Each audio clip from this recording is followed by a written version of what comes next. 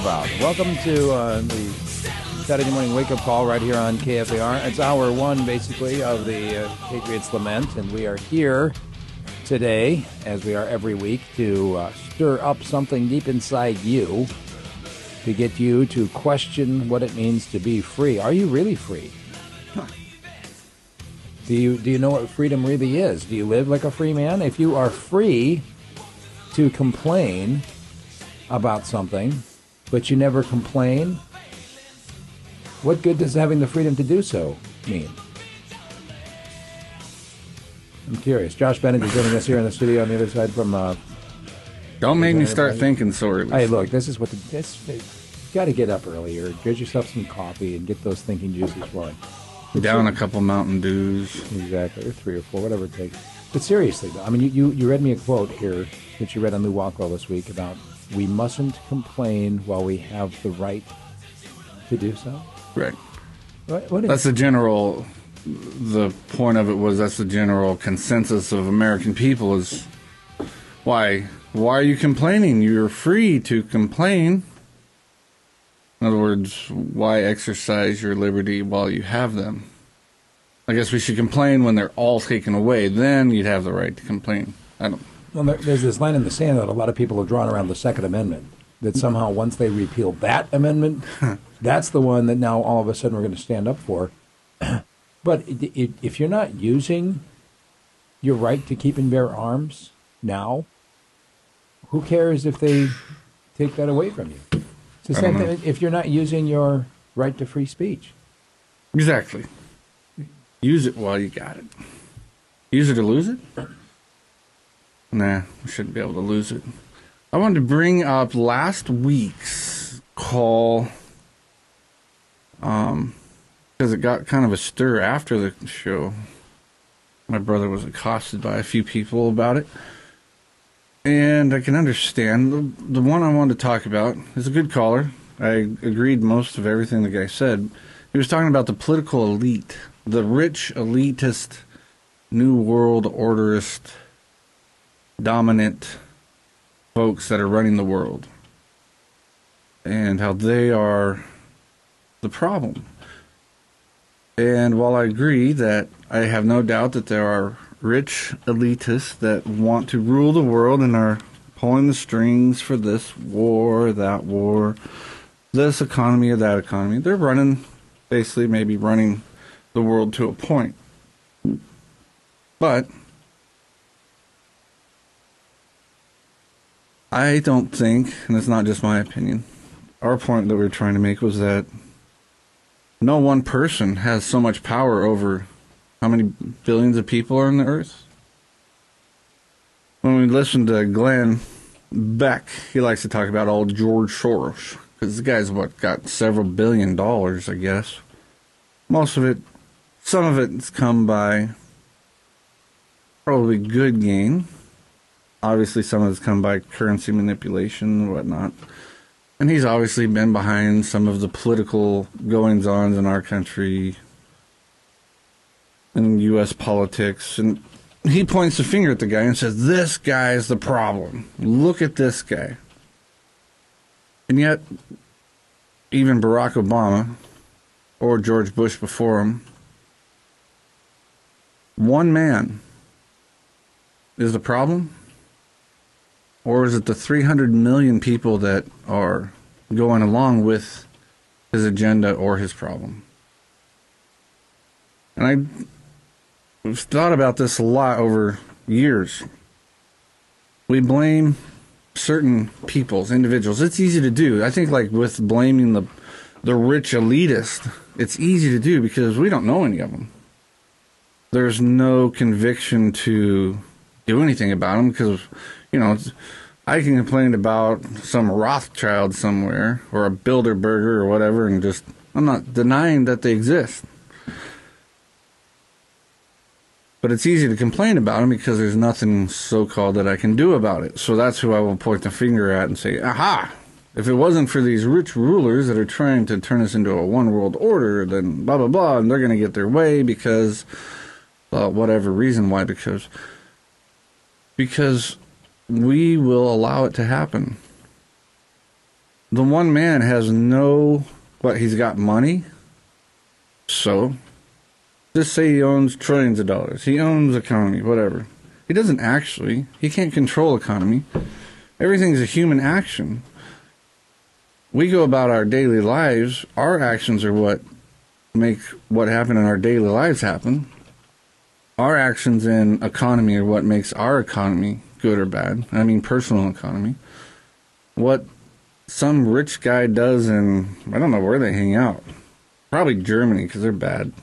Or used to be bad. Wherever these folks hang out or like to be around, these world elitist, one world orderist, blah blah blahs, they have no effect.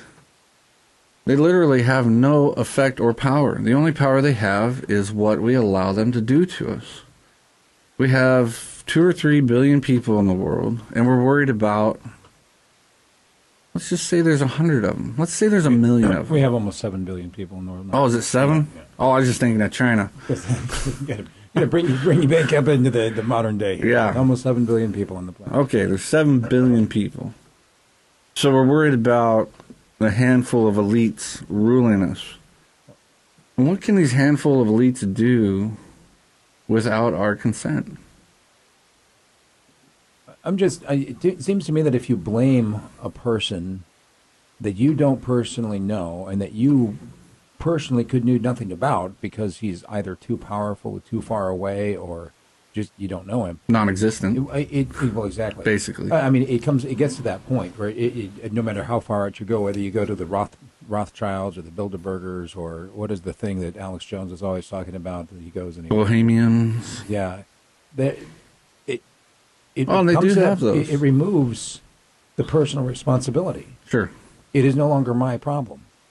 I can't do anything about it. Because these people are rich.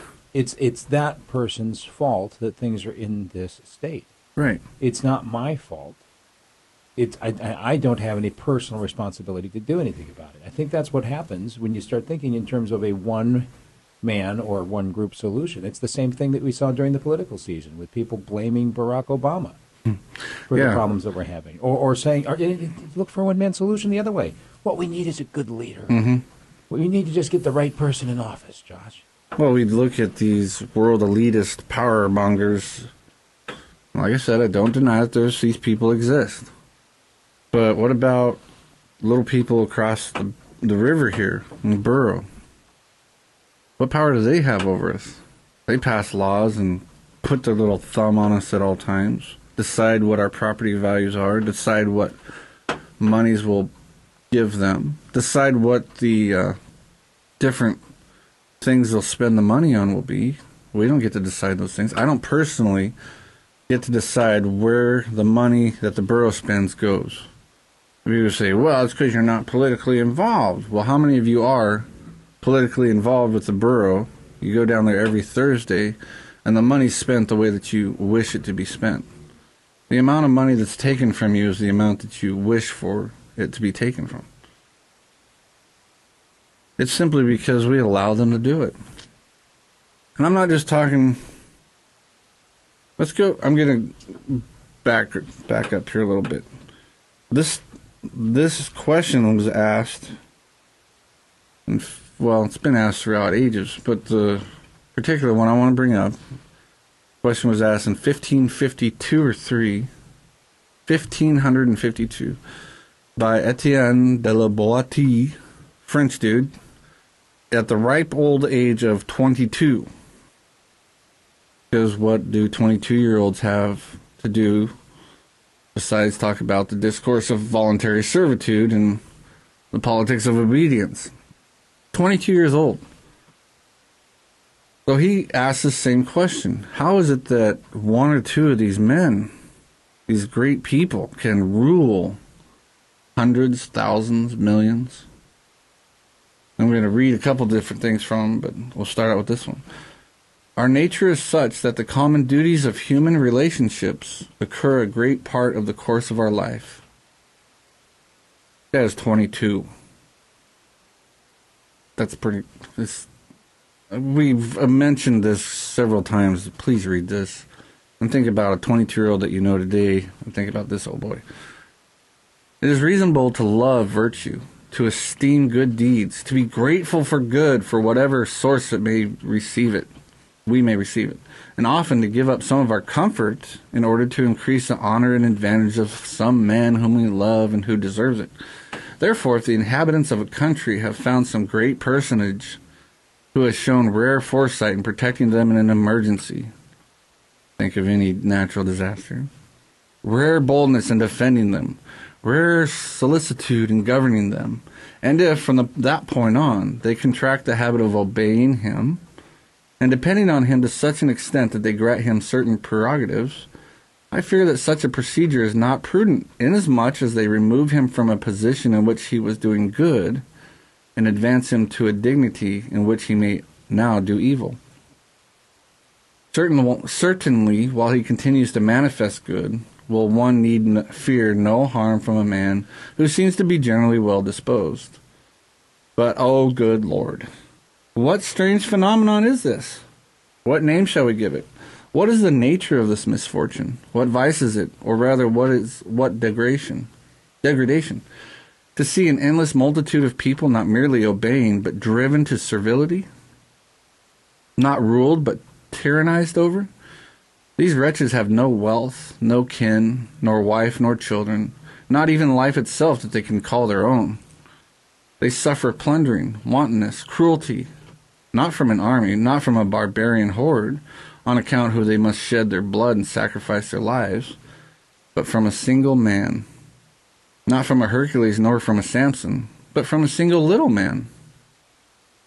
Too frequently the same little man is the most cowardly and effeminate in the nation, a stranger to the power of battle and hesitant on the sands of the tournament, not only without energy to direct men by force, but with hardly enough virility to bed with even a common woman.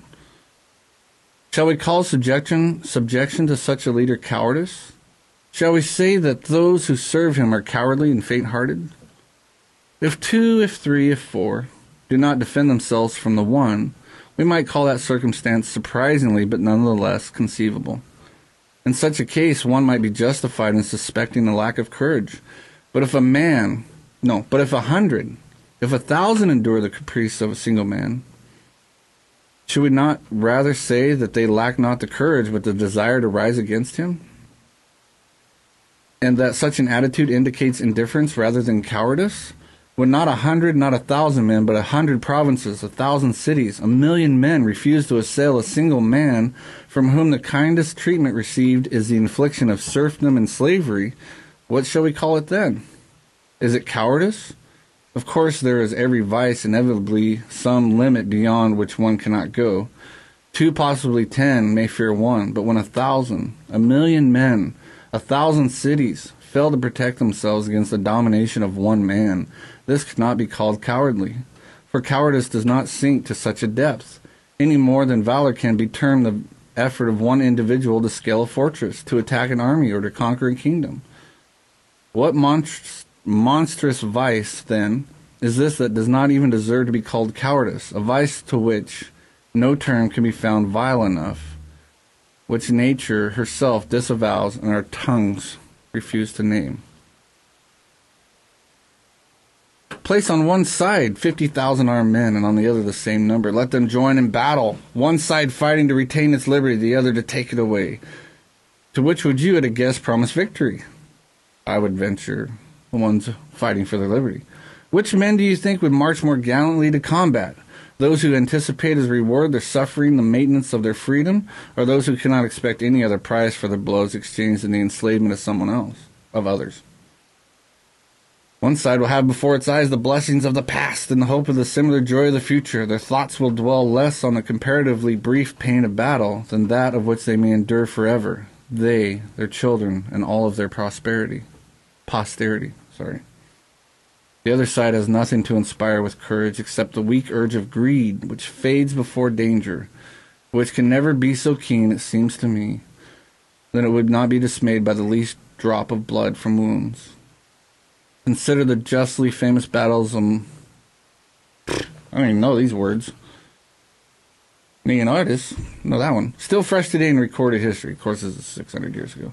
And in the minds of men as if they occurred but yesterday, battles fought in Greece for the welfare of the Greeks and as the example of the world. What power do you think gave to such a mere handful of men not the strength but the courage to withstand the attack of a fleet so vast that even the seas were burdened, and to defeat the armies of so many nations, armies so immense that the officers alone outnumbered the entire Greek force? What was it but the fact of those glorious days this struggle represented not so much a fight of Greeks against Persians as a victory of liberty over domination, of freedom over greed? It amazes us to hear accounts of the valor that liberty arouses in the hearts of those who defend it, but who could believe reports of what goes on every day among the inhabitants of those same countries? Who could really believe that one man alone may mistreat 100,000 to deprive them of their liberty? Excuse me. Who would credit such a report if he merely heard it without being present to witness the event? And if this condition occurred only in distant lands and were reported to us, which one among us would not assume the tale to be imagined or invented and not really true? Obviously, there is no need of fighting to overcome this single tyrant, for he is automatically defeated. If the country refuses to consent to its own enslavement, it is not necessary to deprive him of anything, but simply to give him nothing. There is no need that a country make an effort to do anything for itself, provided it does nothing against itself. It is therefore the inhabitants themselves who permit, or rather bring about, their own subjection, since by ceasing to submit they would put an end to their servitude. A people enslaves itself, cuts its own throat, when having a choice between the vassals of being free men. It deserts its liberty and takes on the yoke, gives consent to its own misery, or rather apparently welcomes it. If it costs a people anything to recover its freedom, I should not urge action to this end, although there is nothing a human should hold more dear than the restoration of his own natural right. Change himself from a beast of burden back to a man. I do not demand of him so much boldness. Let him prefer the doubtless security of living wretchedly to the uncertain hope as he pleases. What then?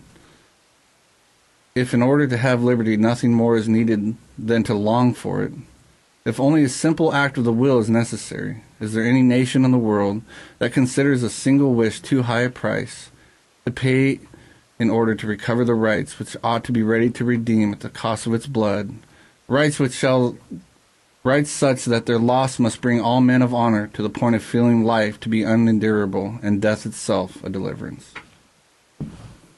Wow. Entiende la pote? Mm-hmm. That's, it's interesting to think about how people back then were able to think through the issues, and I wonder how much of that has to do with the fact that they just took the time to think. I'll be willing to wager that Etienne de la Poite didn't spend a lot of time playing Halo. I doubt it, or killing many zombies. Yeah, I doubt. I think he wrote it when he was doing his seminary. I have to research that, but he was 22 years old, and this is what was going through his mind. And certainly he wasn't the only person that was thinking about it, because, we usually sit around and think about what we've talked to our buddies about, or our friends, or whatever, the relationships that we have. We usually ponder on things that we discuss. But his whole point is simply that your freedoms and liberties are there. No one can do anything to you without your own consent. And he said it right in there. We've talked a lot about removing your consent. And people call us and they mock and say, right, so just not doing any, removing your consent's going to do anything. Yes. It's not simply taking from your master, but not giving to him. Not making them your master in the first place. Exactly. So these rich elites, these people that are ruling us, that we're all afraid of, why? Americans alone are 300 million strong. Who can tell us what to do without our own consent? Who can force us to do what without our own consent? Who can force you to do anything without your neighbor being the arm of the government to force you to? Or more pointedly, without you being the arm of the government against your neighbor. Right. Who can spy on you without your neighbor's own eyes? How can your neighbor be spied on without your own eyes spying on him for the state? And I think that right there has to be the real question, Josh, because I can't control your actions. Mm-mm. I can't change your heart. I can't make you into a good person or a kind person or a person who minds his own business. But I can with myself. I can choose to mind my own business instead of sticking it up in yours. I can choose not to call in and report on you because you've got dark smoke coming out of your chimney. Be the change you want to see? I've heard that before. Who was that? Is that Cecily who called in saying that? No, there was a great thunker of past times. Anyways, I didn't want to belittle the guy that called, and I'm not by any way doing that. I'm just asking these people that we're so worried about, what exactly can they do to us without us doing it to ourselves? Seriously. Got to find out who said that now. It's driving me nuts. How do they get our taxes, Josh? Don't we voluntarily send it to them? Sure we do. And yet, how many people, if you don't? Aaron Burr. Be the change you want to see in the world. So if you don't pay your taxes, so how many people freak out that you're not paying your fair share? And why is it that they're worried about you paying your fair share? Because they're not brave enough to not pay their own? I'm thinking maybe they aren't paying their own fair share and they're trying a little bit of misdirect. Usually. But the point being, there's really nothing to fear except for ourselves. Even then, we shouldn't fear anything. But there's nothing that these global elitists can do to us without us consenting to whatever they do. I mean, we think about Department of Homeland Security bought 2,700 armored personnel carriers. So, they bought 1.6 billion rounds where they could shoot each one of us 6 times. Each American, they could shoot like 6 times. So, what really could they do without our consent? What could the Germans have done to the Jews without the Jews' consent? 6 million Jews? What kind of revolt would there have been if 6 million Jews simply put their foot down and said, no, I'm not getting on the train? That's exactly it, not getting on the train. Why did they get on the train? They gave their consent. It's all about consent. When you watch the old movies or see the old pictures, you have 4 guys with rifles, bolt-action rifles that carry 5 rounds in them. And they have 600 people or 1,000 people that they're loading onto a train. Was it because that they were so powerful that they could have maintained these thousands? Sometimes it was thousands. I mean, I've never actually counted pictures, but you can see the guys with the weapons. There's very few. But these people are in servitude, and they're giving their consent to get on the train. What if they just turned around and said, nope, I'm not getting on the train? What would the guy do? Well, I'm going to shoot you. Say, okay, you got 5 bullets. How many are you going to get? Probably the German officer or soldier, whoever he was, would more than likely, well, if he did start firing, he'd be dead. Or maybe he'd just put his gun down and say, you know, a good day to retire from my military service today. And yet that whole thing was all about consent. Millions of people died in Germany based only on their consent to willingly die. Hundreds of millions of people, hundreds of millions? Yeah, 300 million. So hundreds of millions of people in America are subjected to servitude, taxation, humiliation, TSA,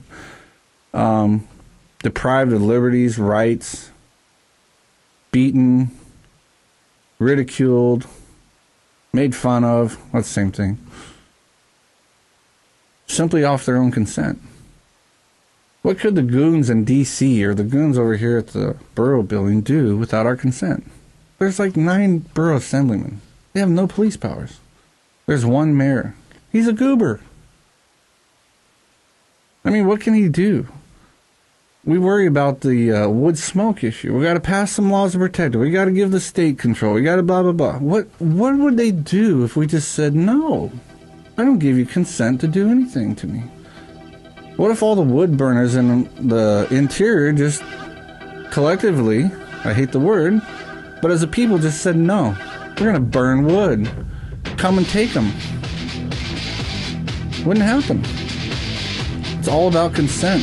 We have nothing to fear. Welcome back to Nottingham. Here, this is hour one of Patriot's Lament. We call it the Saturday morning wake-up call. And after that first half an hour there of serious brain power being expended, I'm almost ready to get back. I'm burned out, man. Take a nap. You want to go to the phones? Yeah, let's take. Oh, we've got two now. 458 talk. No, just one. Really, one given up. Good morning, caller. Who's this? This is Hillbilly, man. Hillbilly, how you doing today? Hey. Oh, by the way, thank you for the jam. Yes, you beat me. Oh, yeah. Thank you. Welcome. You I got appreciate jam? it. We You got got our- jam too? Sure did. Oh, we each got Jam into some jam. Nice. Appreciate it. So I wanted to pick up where you left off and go a little further, because we've had our disagreements on some of these issues, but you're starting to sound more like me. Here's my thought. When it comes to the fact that if the Jews had all put their foot down, obviously the Germans would have run away and gotten back under their rock or wherever they came from. The question that each one of us has to face is, if they are now rounding everybody up, I mean everybody, you're in town, you're doing your shopping, and they're rounding everybody up in Fairbanks, are you going to get on the train if they say, we're just taking you out of this area because there was an alien craft crashed, or there was a nuclear holocaust up on the North Slope, or there's methane gas leaking and it's no longer safe? Whatever reason they give you, when they tell you to get on the train, will you get on the train? Or when the police officer says, get out of your car and put your hands behind your back, everybody who's ever been cuffed knows that feeling. It's too late now. The moment he snaps them cuffs on, you are now his property. So the question is, are you going to do it yourself? And my point is this. If you're not going to take the mark of the beast, if you're not going to get on the train at that last moment, if you got the stomach for it, and at that moment, you're going to stand up and take a bullet before you submit. If that's who you are, then you might as well just quit now. Quit submitting to him now. In every way. And that's the decision I made in 1978. And that's the interesting testimony, is that, you know what, they never did come get me. They never did put me in prison. So, yeah, on a major level, if everyone stopped submitting to the income tax, for example, just to pull one out of a hat, they couldn't do anything about it. But even individually, if you stop paying taxes, unless you're making so much money that you're worth coming to get, or unless you make a stink and they have to find something on you, chances are you won't ever be audited anyway. Mm-hmm. And if you are audited and you just ignore them, chances are they won't even come get you. You know, when you brought up the thing about the will you step on that train, I think, and someone just wrote me about this, and I agree with them. The problem is no one wants to be the first mover because they're worried they may be the only one. I know, but that's what you have to do. You have to meditate on that moment. If they come out and they say cash is no longer worth anything, everyone has to go and get a chip in their hand in the next week, and then your cash balance from your bank will be transferred onto that chip, and you'll be given a bonus of $5,000, blah, blah, blah, blah, because we're going to institute this new system. If they do that, will you take the chip? You got to decide. Now, that's the whole point, is the idea of saying, I wouldn't go that far, but I don't know exactly what my line is. You have to know what your line is. You have to face yourself. If you would take the chip, well, then I'd quit listening to the 660 altogether, and I'd just go eat, drink, and be happy. Tomorrow you're going to die. You know, Timothy, I think you said something that my brain can't get quite past. I've been chewing on it since you said it about getting on the train. It seems to me that so many of us get on the train a little bit every single day. Well, those that have a job do. Those that allow anybody to pay them on a system where they pull money out and give it to Uncle Sam first. Yeah, you're already in the matrix. You're already there. You're getting on the train every day and going to work. You're a wage slave. If you do what you do for money, my daddy used to say that that's the definition of a whore, is somebody who does what they otherwise would not do, but they'll do it for money. And it doesn't matter what it is you do. If that's your attitude, my dad would call you a whore, and he was a Christian preacher. Well, the Bible uses words like that, the whore of Babylon, right? That is the essence of whoredom, is doing what you would otherwise not do. But okay, I'll do it if you pay me. I don't care if you kill a man, spread your legs, or plant corn. If you otherwise wouldn't do it, but you're doing it for money, then it's the same thing. That's why they call you wage slaves. And in 1978, I said I won't be one, and I've never been one. And all I'm testifying is you actually can get away with it. But you have to be willing to die. That's what picking up your cross for Jesus is all about, is to stand up in the morning and say, I will follow Jesus even if they kill me. So all you got to do is say, look, Jesus don't want me working for the man. So I won't work for the man today, even if they kill me. Jesus don't want me, personally, I'm talking about me now, with a picture ID or a Social Security number. I won't take one. I won't have a TV in my house. I'm a Pentecostal. I'm a hardcore Missouri Pentecostal, and they understand me there, but they don't understand me here. But I won't do it even if you kill me. I already made that decision in 1978. I won't take health care. I won't buy insurance. If I buy health insurance, Satan now has the right to make me sick. And I'm not talking about anybody else. I'm talking about me. I can't buy health insurance or I'll go to hell. So I won't take health insurance. I don't care if they put me in prison or kill me. I won't. That makes me a very convenient patriot for the Patriot movement because I'm totally committed. But people don't have the personal integrity. I've said that over and over, too. They won't pledge their fortunes or their lives when it comes down to it, and you know they won't. And the way you know they won't is because they don't pledge their sacred honor because they ain't got any. That's the first step to personal freedom, is to retain and regain your sacred honor. What is sacred honor? I remember the phrase as a child, reading that and thinking to myself, man, that's a really neat idea, but I've never heard anybody really explain what sacred honor is. How do you pledge your sacred honor? Everything is literal. Sacred means coming from God. Honor means you do what you say. So you do what you say with that power that only comes from Him. That's why I can say, I won't hurt you. I will not shoot you, even if you're going to shoot me. Even if you're going to beat my children to death, I won't fight you. That's my honor. My word is my honor, and I don't have that power in myself. I have it from God Almighty. So it's sacred honor. That's my sacred honor. So if I pledge my sacred honor, and I say, yeah, let's go fight then, if that's what you're going to do. Well, then they pledge their sacred honor to do that. I consider that to be wrong. I wouldn't do that myself. I have other ways of fighting evil than that, and I think they're better than guns and bombs, and they've worked for me. But that's your sacred honor, is say, I'm not going to cooperate with this system any further. I'm going to detach from Babylon. I'm going to leave the world. And if they come and get me, then they come and get me. If they kill me, they kill me. If they take my kids, they take my kids. But I won't serve Babylon anymore. And if you do that, the world will hate you just like Jesus said they would. But Jesus will protect you, and my testimony is he's kept me and mine safe. They never took my kids. I had to run in the night a few times, but they never took my kids. And I'm now getting ready to run to the woods. You may never hear my voice again. I don't know when I'm going. But all these problems coming up. The draft is coming up, and they're going to, obviously, with my life, I've already had, since 1978, this many years of anonymity. There's no way I could even go back to Babylon now if I tried. They'd want to know what the hell happened to me for the last 30 years. So I've already gone that length where I've sealed my testimony, and I could either run for my life or I can martyr myself. So I'm moving on, and it's not a matter of fear or anything else.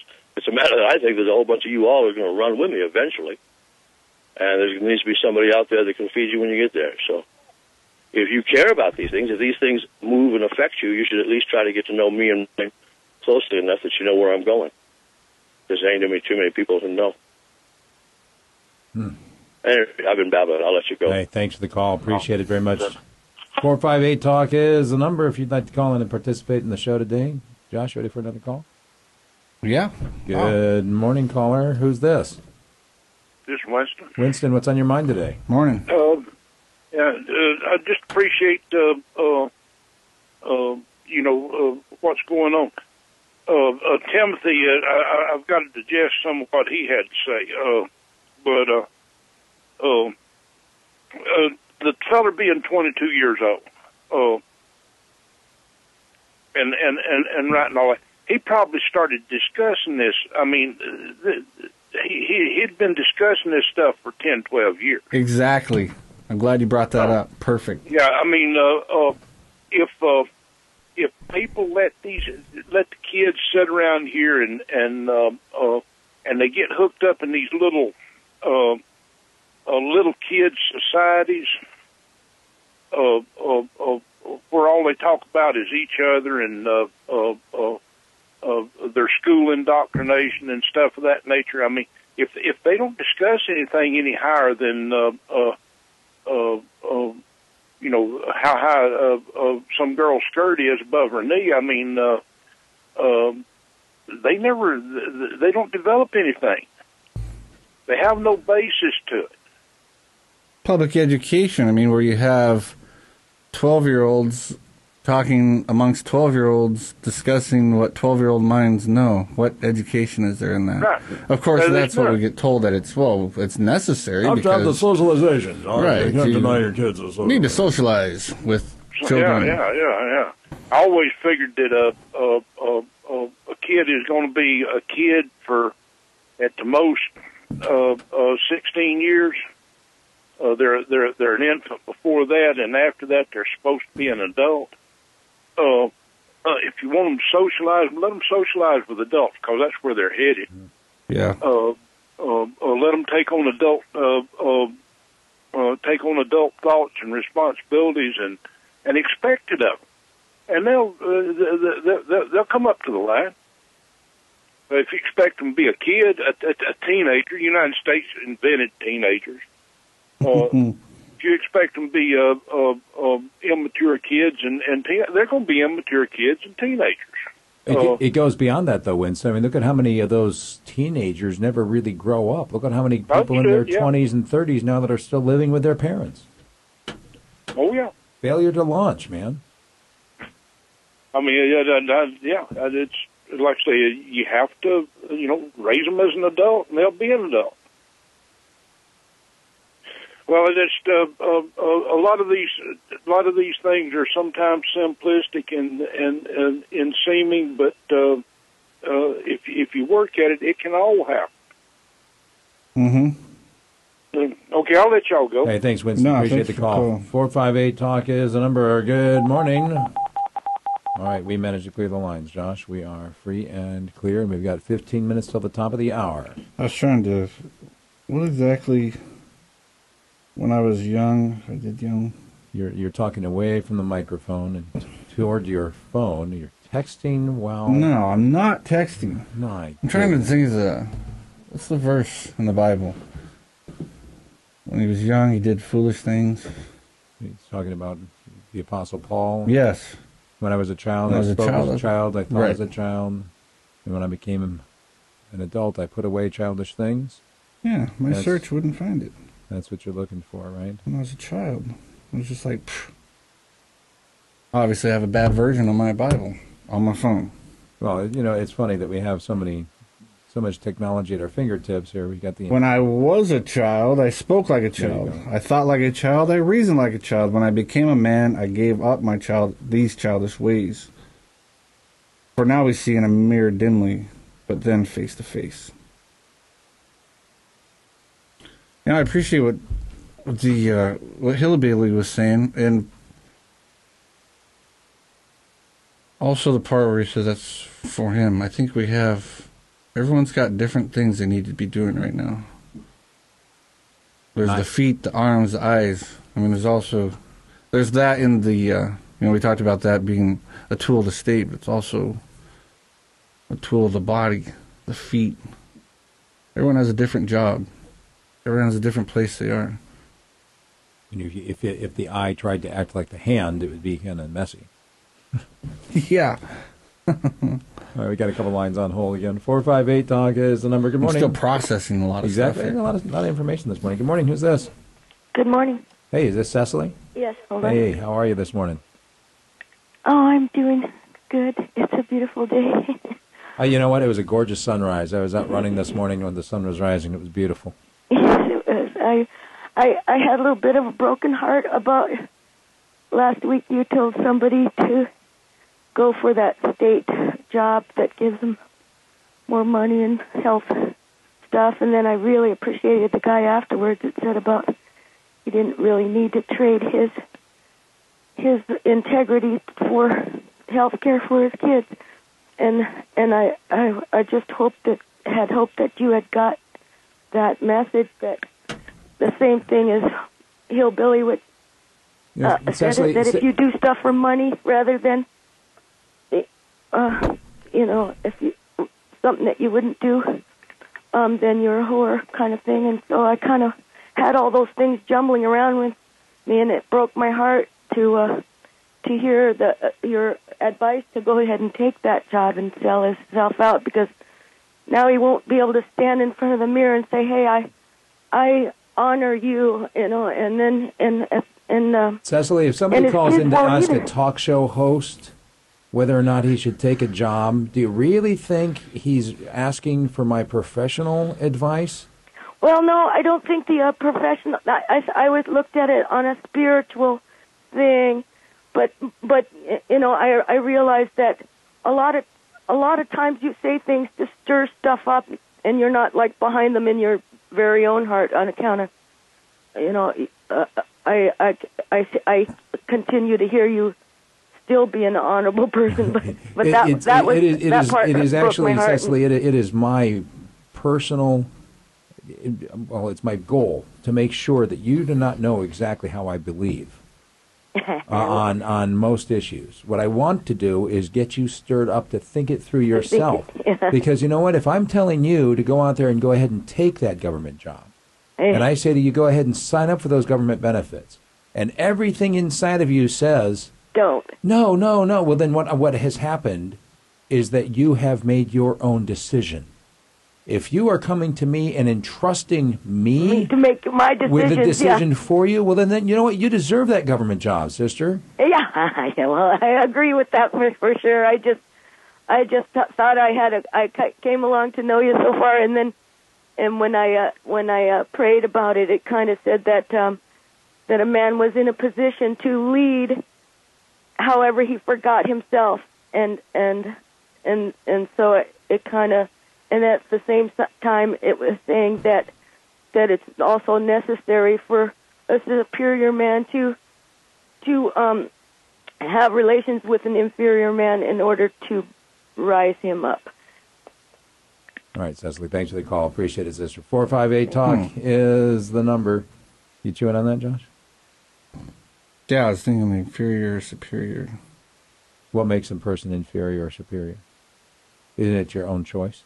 Yeah, I mean, if you choose to lift someone equal. Yeah. If I lift you up in my eyes as being better than me. Superiority is just a matter of one's own thought. I mean, their own preference or their own personal ideas of what superiority is. I mean, we look at politicians, right? They think they're superior. For what reason? Because we make them superior? I mean, most of them, just like Boati, I think. Is it Boati? How would you say it? I'd actually have to see it in print. All I've ever heard is Boetie. Boati. Boati. Boati. Boati. Just like he said on there, it's the, they assume themselves superior. They assume themselves to be intellectually higher, but none of them have anything of their own. That was the whole point in the beginning of what we read. They don't have anything of their own. They only have what they've stolen, what they've taken. I mean, these rich folks in Washington would think, oh, well, those people are millionaires and multimillionaires and blah, blah, blah. All of it's from ill gain. All of it's been taken from someone else. We still got people calling. What in the world? I was going to read some more, but I guess we'll take the calls. Talk is the number. Good morning. Welcome to Patriot Lament. Who's this? Hey, this is John David. John, what's on your mind? I want to make a comment about the people getting on the trains. Mm-hmm. I just read Rise and Fall of the Third Reich last winter, and in there they explain why the people got on the trains. The Germans had figured out the exact words to say that would lull people into thinking that they were being taken to somewhere where they would be, in a better state. In other words, they were getting out of the ghetto and going out into maybe I don't know. I think the speech is in the Rise and Fall, word for word. Timothy almost mentioned it when he was talking about, they'll say there's a nuclear disaster here, so you got to get on the train or the bus. We got to get you out of here. We got to evacuate you to a better place. So people didn't, they had gradually lost their grounding in reality with all the politics, all the speeches, and all the propaganda, to where when they got on the trains, they actually thought they were going somewhere better. And the speech was that the German officers gave was worked out, and it was the same. They gave it to the same one to all the people they put on the trains. I think it might be in the Rise and Fall, word for word, but I'm not sure about that. Anyway, it's, you dumb them down, you keep propagandizing, you take over the media, you take over you take over the government, you take over the media, you got everybody on the same sheet of music, and then they'll just dance right onto the train. And that's all I wanted to say. They didn't have a start choice. They didn't realize they were getting on the train to the gas station. They were just, they had just been lulled and and fooled, and it wasn't a matter of courage or anything else. It was a matter of, well, this seems reasonable. Yeah, I think that's what one of the points Hillbilly was making there was you have to decide now whether you're going to get on the train or not. Right. Because it's a long train of abuses, is one way you could look at it, but it's a long thought process of obedience. It's a long process of consent. You continually automatically think that, well, if they're telling me to, then it must be the right thing to do. Just like we look on the other side, well, if that person's in trouble, he must have done something wrong. And we just automatically go along with. Okay, well, I just wanted to point that out so that when people are asked to get on the bus, get on the train, or pack up, you got to leave this area, they should know. Well, look at how we are right now being conditioned by Homeland Security. Look at how we are being conditioned at the airport. Same thing. Look at how we are being conditioned now to accept random search and seizure. For the homeland. Look at how we, as Americans, are being conditioned over and over and over again now to turn in your neighbors. If you see something, say something.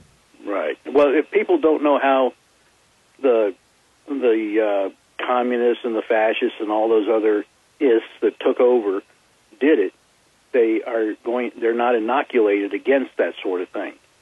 People who know history, who know how it was done, are inoculated. But very few people these days know anything about it. Yeah. Here's a little phrase that might help. Ready? Mind your own business. Works for me. Hey, thanks for the call, brother. Right. 458-TALK is the number. Good morning. Welcome to the show. Who's this? I'm sorry I had to tell you that superior and inferior man are in your own self in each and every moment. It's not who's outside of you is superior or inferior. It's you in yourself. Just wanted to make that clear. Thank you. Okay. Thanks, Cecily. What the previous guy just talked about is interesting with the, we don't even understand. It's just like we don't understand that we have basically institutionalized the same fascism.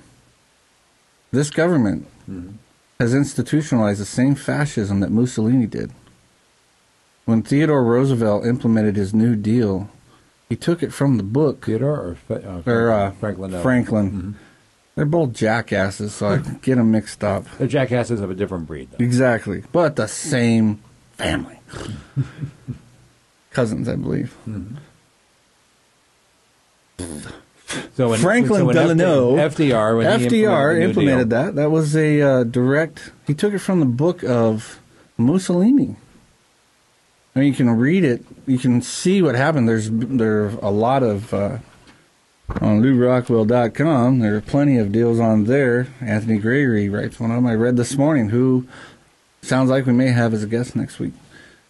Points out, he calls it little fascism in America.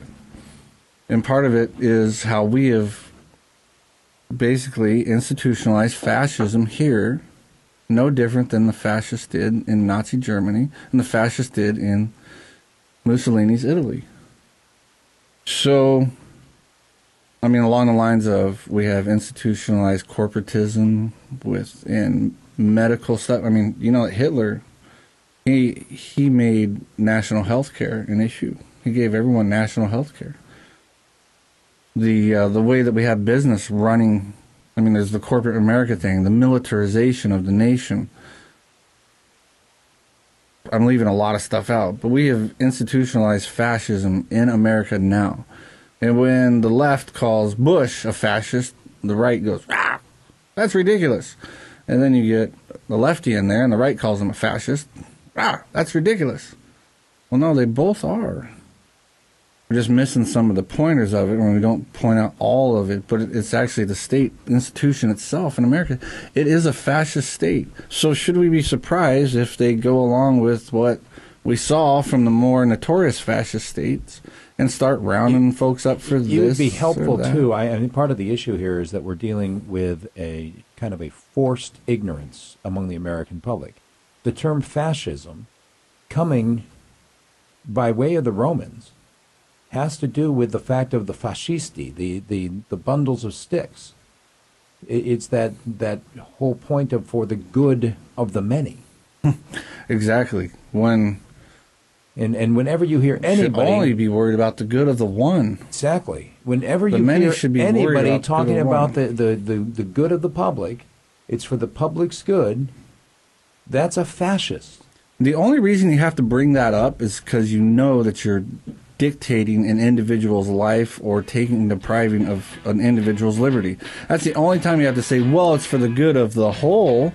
Why'd you bring that up? Well, because Joe over there is getting screwed. Yeah, exactly. All right, you got it on Patriots Lament. We're going to take a break here for the Fox News at the top of the hour. Then we're going to come back and take those phone calls at 458-TALK. One line is open if you want to get on hold. We'll get to you in the next hour on KFAR. KFAR Fairbanks, 660 AM. Man, online at KFAR660.com. And welcome. Some people This is Patriots Lament right here on KFAR, local talk radio, but we are streaming live around the world at KFAR660.com, and we're on your smartphone, too. If your phone is smart, you can get the TuneIn radio app. I was just telling somebody about that yesterday, as a matter of fact. They're like, no kidding. I've got a smartphone. I'm like, well, here's the thing. If you use your smartphone, I mean, I personally suggest, depending on what kind of plan you have, unless you have an unlimited data plan, you might not want to use that feature unless you've got Wi-Fi. Wi-Fi is cool. If you can hook into somebody's Wi-Fi, you'll be golden. Go to McDonald's, order a Big Mac. There you go, and and sit and listen to the show right there on your smartphone.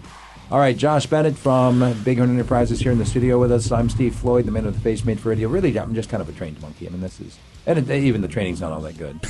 Occasionally, I get distracted. Well, you are and potty I go, trained. That's one good thing. Yeah, most of the time, as a monkey, you know what we monkeys like to do sometimes. We like to sling things. Are you ready to go back to the phones, or is there something you want to do? Yeah, let's pound away on those three. All right, 458-TALK is the number. You still there, caller? Yeah, I want to fry your brain a little bit. Oh, great. Who is this? You work around... Wait. Who is this? Red. Red, go ahead, Red. You work around electronics, TV, or cameras, all microphones, or speakers, all speakers, or microphones. How come you think you swap over and go to a different system on their TV and the radio stations and channels? It's 1984 over, isn't it? I'm not sure where you're getting that all TVs or cameras. I mean, it's You cut out If for a a TV second. can project a picture, it can also take a picture of what's going on in the room. I don't think you understand how that technology works exactly. I got a friend that was a radar electronics technician, and he showed me that a microphone is also a speaker. That also is not true. He showed, huh? That's not true, Red. It has to be. It has to be completely. It's totally different kinds of technology. It's the microphone and the speakers are totally different. I suppose you could make one like that. I mean, you'd have to take it apart and completely remake it. It's like saying that a car is a tank. No, a car's not it might have some of the same parts, but it's completely different purpose. I'm going to go ahead and let you go, Red, and move on to the next caller. 458 Talk is the number. Good morning. Welcome to Patriots Lament. Who's this? This is Jim. Am I on? Hey, Jim. Jim, you're on. Is this the Jim from Kenai? This is Jim from Kenai. The bastion of liberty wait, in I want to know southern Alaska. how you're listening to us down there in southern Alaska. I am listening to you on the web. Sweet. I am using KFAR Local Talk Radio's website. Outstanding. KFAR660.com. Thanks, Jim. Good plug. Appreciate that. Well, happy to do it. The discussion from last week, I'd like to kind of pick up if I can. Absolutely. There was somebody talking about the money power and how the money power is this huge problem, and this is true, but you have to understand they have no power without a transmission belt. The belief in the legitimacy of the state is the string which gives them power, because otherwise all they have is the ability to create computer entries. They don't actually have, there's no way in that for anybody to obey them. So long as you have the state, there are going to be people struggling to get hold of the state to control it. Those won't be honest people, because honest people don't want to rule others. And if you want to rule others, you really need to think about what that means about yourself. Mm-hmm. And then if this is why any state is the first step to a world state, because there's always competition between these people to grab more and more power. They don't just want money. So if somebody creates bank entries, how can they force you to accept these bank entries as payment? It requires the state to make a legal tender law. Otherwise, society would just say, we don't value that, we don't want that, we won't accept that in exchange for our goods and services. And what is the unique characteristic of a state? The unique characteristic of a state is to determine what is right and wrong in violation of the moral law. That's really what I think it comes down to. That's even more basic than a territorial monopoly. It's wrong to kill unless I say so. Then it's right, and that's ultimately what a state is, and that's ultimately what people want a state for. Is they want the state to do something that they know is wrong in their own heart if they do it. But if they get somebody else to do it for them, then it's okay. Is that why they? So that would be basically why they let it Why they let it be legitimate. Right. Even when it backfires on them, at least they have the ability to backfire on someone else. I believe that's the case.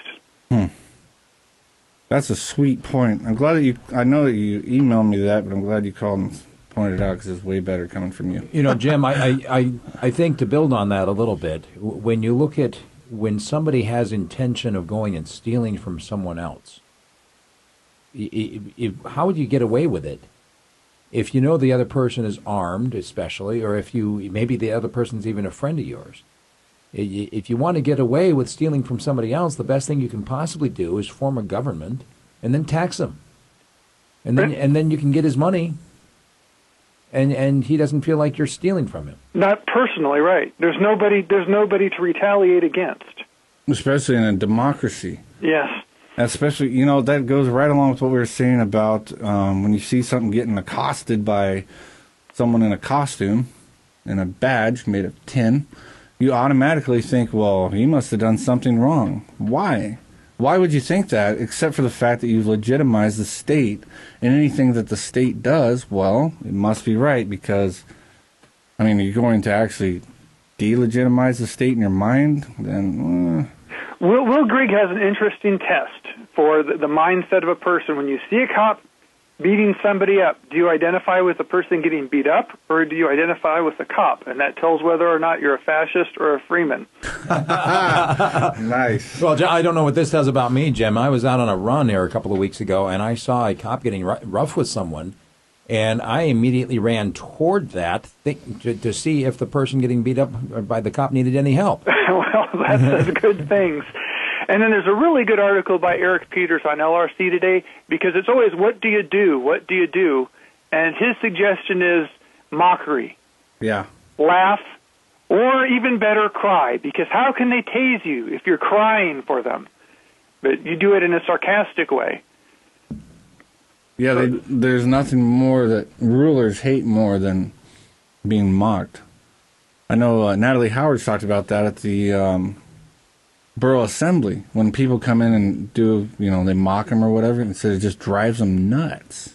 How can you belittle my authority? I worked hard to get this authority. Exactly right. I worked hard to rule over you. I sold my soul. Josh, were you ever picked on at all? Did you ever have a bully in school that, or you didn't go to the public school, so I doubt if you ever were bullied there. But my mom bullied me around. Well, and how about you, Jim? Did you ever have a bully that you had to deal with in your life? Yeah. Back when I was in public school, yeah. How did you deal with your bully? I belittled his intelligence because I was something of a smart ass. Yeah. Oops, sorry, a smart aleck. That's okay. And so that was what I did. That's exactly what I did too. There was this one kid in particular in high school when I was a freshman who picked on me, and I'm talking about like knocking the books out of my hands, pushing me up against the lockers, things like that. And I didn't retaliate. I didn't hit him. I didn't do anything else like that. He just kept on picking on me and have other kids around laughing while he was doing that. And how I finally got it to stop is I turned it around and mocked him while he was pushing me around. I mocked his intelligence. I mocked his background. I mocked his ability to carry out a task. He got so frustrated and so angry that he finally, in frustration, gave me a full-fledged soccer kick right to the member. Ow. I doubled over in such pain. I mean, it hurt so bad. But you know what happened?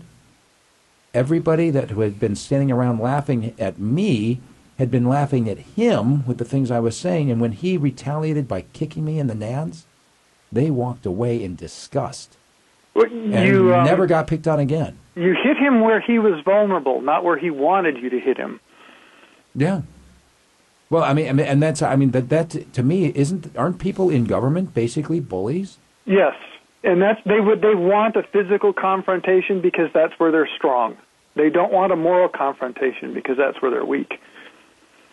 Or an intellectual one. They're very weak there.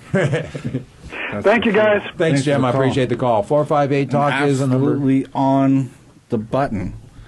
It's legitimacy of the state. When you legitimize, that's the whole thing about what we read about earlier, was because you don't give your consent to anything that you don't find legitimate, right? I mean, if I came over to your house and said, Steve, I'm going to rule you now, and your family and your home, you would think, that's not legitimate. So you would not consent to that. Mm-mm. So why do we consent to why do we consent to the borough government?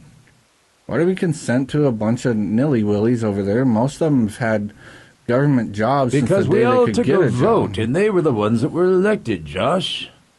It's people, if you participate in the voting system, you are legitimizing them, and that's what I think happens to people, is that next time. We have 4 years. Next time around, we'll get somebody different. We'll get our guy in charge, and then we'll be the bullies.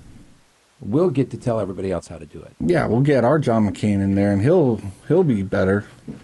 That's right. Or our Lindsey Graham. Any Republican's better than any Democrat, or vice versa, or vice.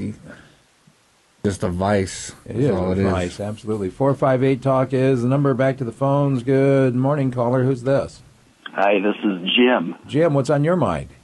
Well, I got one quick comment mainly, but you boys got me thinking a couple of months ago with all this controversial talk. Uh-oh. And I'm a Christian, and I was thinking kind of in that realm of being a Christian, but this is the thought I had. Something came up maybe about abortion, but I kind of was thinking, what would the Christians that were alive when Jesus was and then after him, and kind of thinking the Book of Acts type Christians, what would they do this day if they were alive? What would they do when it comes to the government? I feel in certain areas has become so corrupt that they're supporting, like they pay give money to Planned Parenthood and stuff. So they're supporting sin, unrighteousness, and even criminal acts, if you want to call it, against people, crimes against people. But I believe that there's a place where I believe that they would say, hey, guess what? You're not taking my money, and you're not going to use it for unjust, criminal, murderous things. I think that they would. They would have stood up and said, you're not taking our money. You're not going to use it for unrighteousness and sinful things. And I think they would opt out of the system based on similar things like that. But that's a little food for thought for all the Christians out there. Good Anyways, food, thank too. you. That's some good food, Jim. Appreciate that. And that's a really, really good question. I mean, people complain about how they're using our tax money for things you don't agree with. How do you draw the line? There are a lot of people out there that don't agree with the wars that we've been fighting. You can't say, you know what, you can have my tax money except for the part that you'd pay on war. I'm just going to go ahead and write you a check for everything else, but you can't have the portion for me that you would pay for on war. Same thing with those who are against abortion. You can't selectively say, well, you know what, I'm not going to pay for the abortions, but I'll give you my tax money for everything else. At some point, you do have to make a decision, like Timothy said. You know, are you going to... And here's another thing, Josh. At what point do you draw the line and say, okay, I'm only going to do the absolute minimum to keep me off the radar? I'm just going to try to slide through.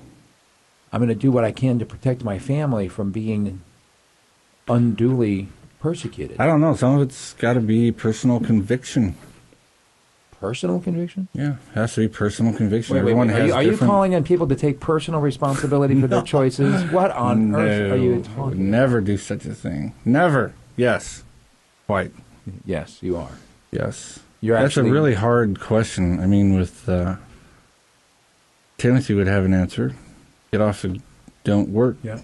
Stop participating in a system that automatically takes your money and gives it. One of the things we do live, I don't know. I guarantee that the Jews, the Christians at the time, were taxed. And I'm sure that their tax money was used to drag them in front of the lions. Every exemption I possibly can. Well, sure. I try to deny them as much tax money as I possibly can at every level. Not just the Fed, but at the local level as well. Anytime there's an exemption that I could possibly take, I take it. And that is just that's my own personal way of doing it, because I don't have the pair that Timothy has in terms of saying I will not pay your tax. I haven't gotten there. I might get there eventually, but I'm not there now. It's not your conviction now. And I don't know. Definitely not going to condemn some folks for this conviction or that conviction. It's not my place. Who are you to judge another man's servant? Nope. Well, you can't answer for anybody else. No, only for you. I'm only worried about me. Yeah. But at the same time, throw a few ideas out to the general public and have them think of themselves. Well, since we don't have any callers, too bad for you guys. I'm going to have to read some more. I'm going to end what we started with. Etienne de la Boétie. Everyone knows, this actually goes along right with what Jim was saying, with how the state only grows. Like a little bit of a state is a precursor to a world state. And we've tried to point that out to people that say, well, if we just had small government, the same argument for having limited constitutional government is the same argument you can use for having one world dominant government. I mean, it'd be more efficient, they could probably protect more rights, and we wouldn't have these dictators